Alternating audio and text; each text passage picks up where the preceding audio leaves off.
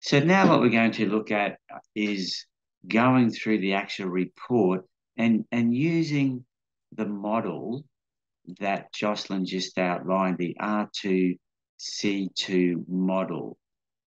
So, as mentioned earlier, the goal of a formal debrief is to encourage the doctor to better self-reflect and come up with a plan in terms of the report they received. Because as Jocelyn mentioned, the report is really just data. But how do we make that come to life in a learning context? And in terms of the report, it is quite a comprehensive report, 30 pages in length, but don't be too put off by that. It's just we've done a lot of work around what clinicians want in a report, and we've tried to cover everything for clinicians. So, if they want to know how the statistics were derived, there's a piece of that at the back of the report. If they want to know, more about the percentages and percentiles, that's all there too. And this is really the job of the trained coach to have a look at that report, be familiar with it, because it's the same format no matter what sort of report. When you receive the report, it is the same format. There's national benchmarking, and a key element of the report is a reflective exercise and an action plan where the doctor spends some time outside of the formal debrief looking at their report, and hopefully when they come to the formal debrief, they've got some insights that they wish to discuss. Now, there will be times, and we'll talk about this later in this presentation, where doctors may not have spent some time on their report, and we've got some ideas, both Jocelyn and I, about how to work with that. So the debriefing part, as mentioned earlier, is really important in terms of getting the most out of the multi-source feedback exercise. Jocelyn mentioned some good work done by the Royal Australasian College of Physicians, where they published some work around multi-source feedback. It was a pilot done using these reports, and one of the things that they found was it was the debriefing process with those doctors that was valued the most. The report was helpful, but it was actually unpacking that report with a trained facilitator or a trained coach. You can see on this slide here, it moves from left to right, that it just quickly outlines that usually 30 feedbacks from patients are required, 12 from colleagues. A report is produced and sent, and then the debrief, and then there's some sort of self-reflection after the debrief. And that sort of total period of an MS activity is around that 3 to 4 months in terms of implementing what was discussed at the formal debrief and seeing whether that's helped in terms of the changes that has been co-created with yourselves and the doctor. So providing a formal debrief using the model as Jocelyn's outlined before, those 4 components: the relational aspect, the initial reactions from the doctor receiving the report, confirming that content of the report, and coaching for change. It's important, as I said earlier, that the doctor try and review the report prior to the session, but it's important for you as a trained coach to understand what's in the report. As I said, because the structure of the reports are the same, once you've done 1 or 2 or 3 of these, you'll have a good sense of what's in the report. And I would typically just highlight some aspects that I would like to discuss in the report with the doctor. So just have them at hand. But as Jocelyn outlined before, it's really about what the doctor wants to talk about. But if you feel there's some things that doctors missed out on talking about, you might want to raise those points. It's also important to mention here that what I do as a formal coach is I would email the doctor once I've received the report, and just to let them know that I'm looking forward to that discussion.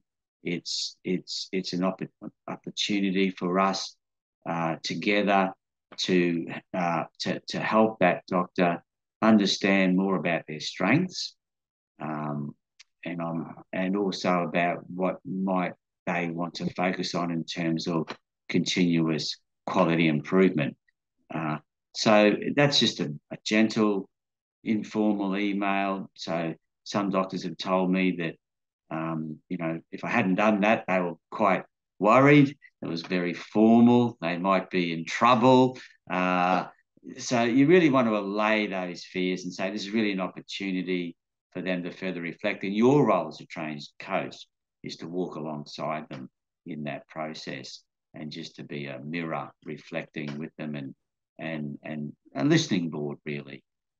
And that email prior to, I think, has been very helpful so that when we get to the debrief, we've already had an introduction via email.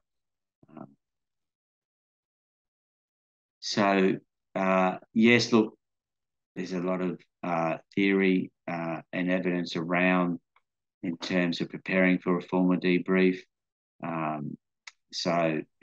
People, when they come to the debrief, there might be some issues that they're going through. So it's important in terms of that first bit, the relational aspect, the relationship, build the relationship, just to say things like, it's a good time to have this discussion. I know we've booked it and we're sitting here, and they might say, oh, look, it's not a great time, or things have broken loose here at work. And that might be a time to say, well, look, maybe we reschedule this appointment, and we'll talk about that a bit later. That might be something that comes up. But they might say, this is a great time. I'm really looking forward to talking about my report. So it's just important to understand that there is context usually when somebody's in front of you, and just to sort of get a sense of that before you start the actual process of debriefing.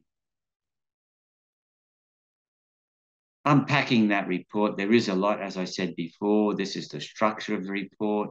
There's an introduction. There's some overview of results. If the doctor has done both patient and colleague feedback, which we call a full MSF. In some cases, we've had doctors just do the patient feedback and or the colleague feedback. So it's just to be aware of that. The self-assessment data is important, and there is a guide for performance reflection and some supporting documents like how the scores were calculated. So that report introduction, as you can see there, I won't go into detail. You can read that. You'll have the slides. Just gives you a bit of background about the report that orientates the doctor to the idea of data-informed reflection. This is, I find, really helpful as a trained coach. This graphical overview of both patient and colleague feedback. So make sure you get a good understanding of this in terms of, the grey horizontal bars are the range of scores for all candidates. So this is the benchmarking. The vertical lines are the median scores of all those doctors. The black crosses are the doctors' scores. So you can see on this particular graph, the doctor's done quite well with their patients. I think in every case, they're above the median of their peers for all the questions. And remember, these items are, apart from questions 1 and 13, these are behavioural items for patient feedback. So this is the top graph there. Things like warmth of greeting, being able to listen, explaining things in a clear manner, reassuring, confidence in your ability. These are all, being able to express concerns. These are all behavioural aspects. But in this case, the doctor's done really well. They're above the median. When we come to the colleague feedback, you can see there that in this case, we've added an extra white cross. That's the doctor's self-reflection scores. You'll see there, because it's only one rating, they're going to be either 0, 25, 50, 75, or 100, because that's the scores for a self-assessment. whereas the black crosses are across, say, 13 or 14 or 12 colleagues. So they're going to be in that range. And again, the vertical line is the median. And you can see there that, well, in this case, the range of scores are somewhat similar to patients. They cover down to the 30% right up to the 100% in terms of the grey coloured boxes. So, and what I tend to look for here, just as a quick overview, is are there any, like this particular doctor has rated themselves excellent on quite a few of the items, for example, question 3, 4, 5, but they haven't scored above the median. So that may be a concern for them, may not, but it's just interesting that some of their self-ratings are, in fact, this particular doctor's got quite a lot of excellence. They think they're quite good or very good. But in most cases, they are below the median scores.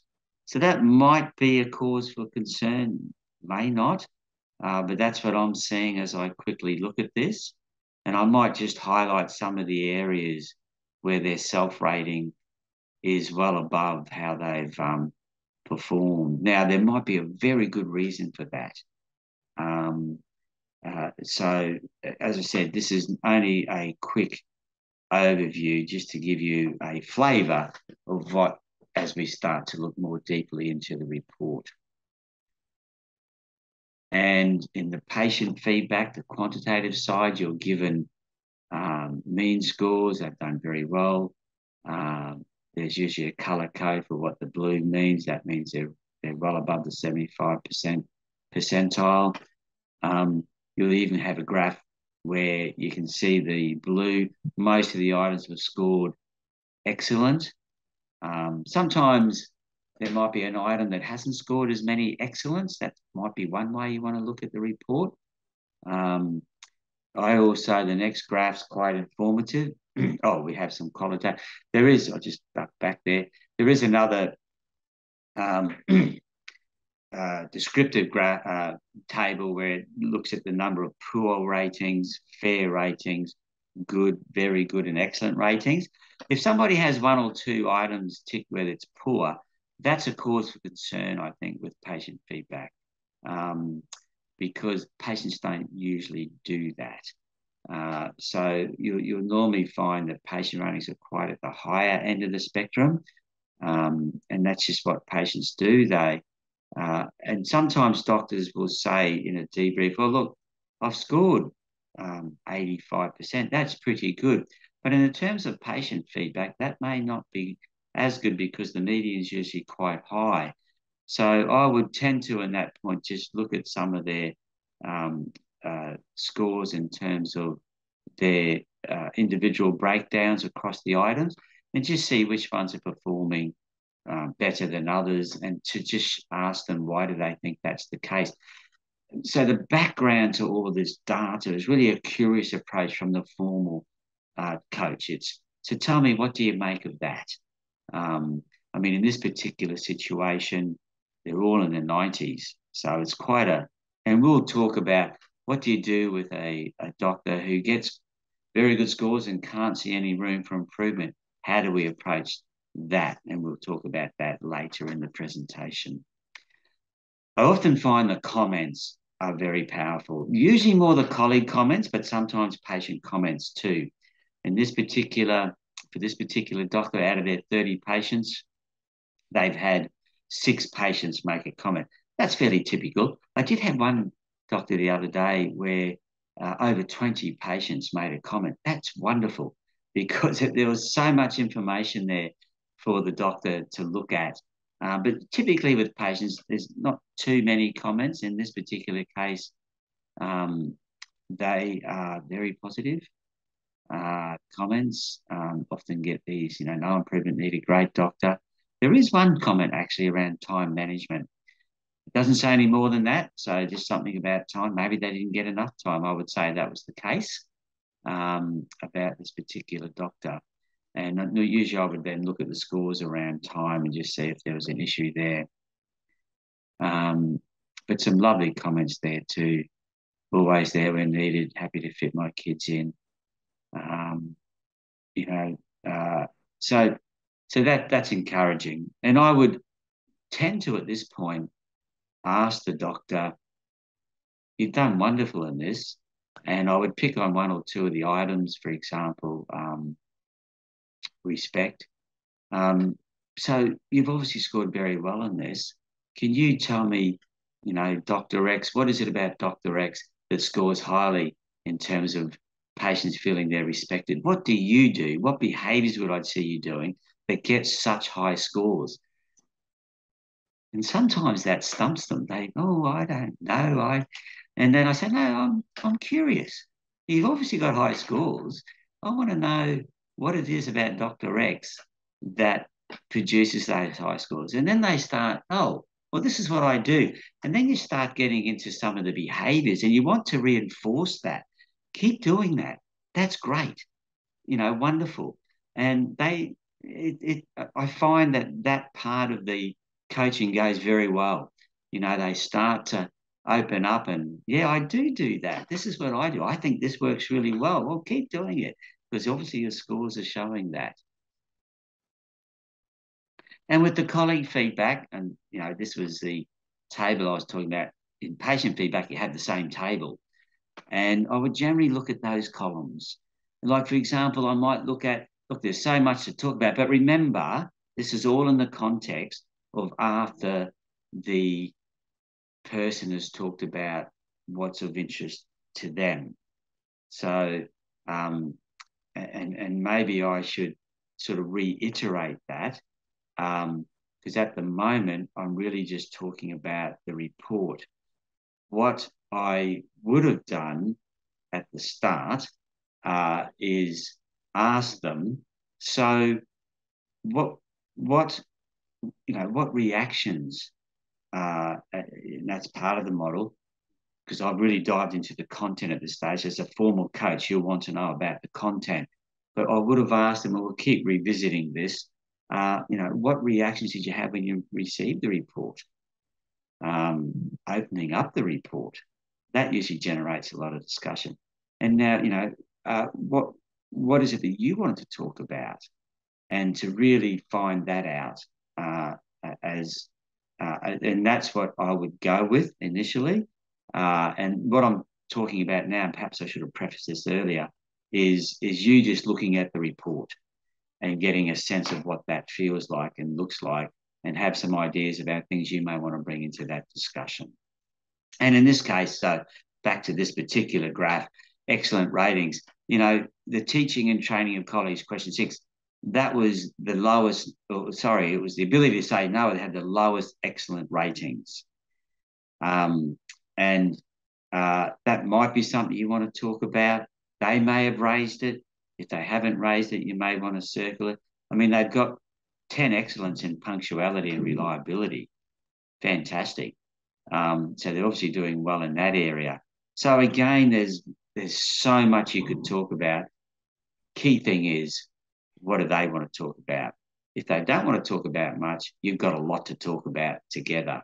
And again, I would say, I noticed this in the report. Would that be worth discussing further? And they might go, yes, please. And so what were your thoughts about those scores or that particular comment? Or I noticed throughout all the comments, there was a theme of you're so approachable. Tell me more about what makes you so approachable. What do you do with your patients or with your colleagues that makes you so approachable? And you'll see that, either across the quantitative data, or it might be the qualitative data. I used the word approachable there just then. Sense of humour. A lot of the doctors will tend to, in my experience, focus on the negative. They will zoom straight in on how they could become more effective and, in a sense, dismiss what was being said about them positively. And I like to pull them up on that, even if they don't want to talk about it. I think it's important. That's something just to raise, because in any change model, it's really about what do I do well and what do I need to keep doing well, and obviously what don't I do well and need to improve upon as well. So both very important in terms of that that debrief. So the self-assessment data we saw initially on that graphical overview, they were the white crosses. This just gives you the quantitative data. You can see this particular doctor has rated themselves very good or excellent, quite high. I would often see some doctors rate themselves good. They usually don't rate themselves fair. They may on a particular item. They may be a trainee and feel that they don't really have management or leadership skills, question 18. So they might rate themselves as fair. And that might be an okay sort of rating. But generally, I see most ratings from good, very good to excellent. And in this particular case, this doctor hasn't scored as well as I think they expected to score. So I think before I met this doctor, I would be expecting a little disappointment on their behalf, that they may feel that this is not a great report for them. So how you deal with that, and we'll have some tips around that. How do you deal or support a doctor that's upset by their results? They may even be angry about their results. They may have thought they performed a lot better, and they may say things like, I think the colleagues have got it in for me. I hope they don't say that, but I have had one doctor say that. I think that my colleagues have got it in for me. And we've got some tips about how you might formally, as a coach, help them on that journey of self-reflection, really. And I think this is what Jocelyn talked about, the process issues earlier on. So we're talking, I sort of delved straight into the content bit, but there's a lot of process around this as formal coaches. And hopefully as a formal coach, you would have had some background in the process issues of debriefing, such as, reflective listening, non-judgmental, I've been asking ended questions. Those sorts of things are really important. And, to sum up that process is I like to take a curious approach. I'm just curious. I noticed this. Tell me more about that. Very important. But it's good to have the data and an understanding of that data. So hopefully what I've been able to do is just give you a little bit of background to some of the numbers in the report, and obviously the comments are quite self-explanatory. There is also in the report a guidance for reflection, particularly on the interpersonal skill items. If they, this is what we call a ready reckoner, and there's a colleague feedback ready reckoner just to help them, what skills would I need to do if I hadn't did so well with, say, listening. And you can see there, and there's a brief explanation of the vertical columns in the report, in terms of agenda setting, empathy. It's really just a ready reckoner. I've had some doctors say this was really helpful for them, and they'd like to talk about it more in terms of some of those skills. The action plan is quite important. So what you want folk then, as a result, is to complete the reflective exercise and the action plan after the debrief. This might even be before the debrief as well, in terms of when they are going through their report. So it's important that that you together, they would fill this report in, but I think as a formal coach, you are asking them, what are the one or two or three things that you might do differently or do more of in terms of what we've discussed today. And as Jocelyn highlighted a bit further, you want to sort of delve into that. If someone says, I'm just going to become a better communicator, well, how? What will you do? When will you do it? What would it look like? How would you know if you've been successful or not? So you want to take them through that change for action step by step. But, you've only got so much time. I think I prefaced this presentation with, I normally do 60-minute debriefs. And if someone said to me, a formal coach, so what times do you put to that? Well, that varies. But sometimes building the relationship might be 5 minutes, give or take. Exploring their reactions might be 5 minutes. It might be 10 or 15 minutes. Diving into the content might be 20, 30 minutes. But you really want to leave at least 5 to 10 minutes for that's what I think works for me, or works for them, that my experience, 5 to 10 minutes for that change for action. Now, those action points hopefully would have arisen throughout the discussion. Yeah, I can see that's an issue, and what I'm going to do is do this. Let's move on to the next bit you wanted to talk about. And to come back to those action points as a formal coach, as a trained coach, and talk about how you're going to, or how the doctor is going to action those points. That's very important to do that. And yeah, that's where you can leave it. But later on in the presentation, we'll talk about all sorts of scenarios that doctors come up with in terms of either resistance to change or, wanting to do too much. We'll cover those in later on. So we keep coming back to the R2C2 model about building those relationships. As I said before, tell them a bit about yourselves, find out about where they practice, what's it like where they practice, I'd sometimes even ask them as an icebreaker, sometimes it works, tell us about the colleagues that comment on you. Which colleagues did you choose? Were they a mix of colleagues? Were they people that you work with now, or, maybe they've arrived in a place and they've only been there 6 months and half of their colleagues were folk they work with in another setting. So that might be worth sort of discussing and building that relationship. Exploring reactions and reflections. What was it like getting the report? Was there anything that really stood out for you, surprisingly, either good or not so good? So you really want to me, that sets the tone for the formal debrief. And then that confirmed content, as I said, I dwell straight into that, the report, what's it saying, and it's quite structured, but it has the same structure in terms of patient feedback and colleague feedback, in terms of the graphs and the figures, and the coaching for change. You need time for that, just to, okay, it's been, wonderful.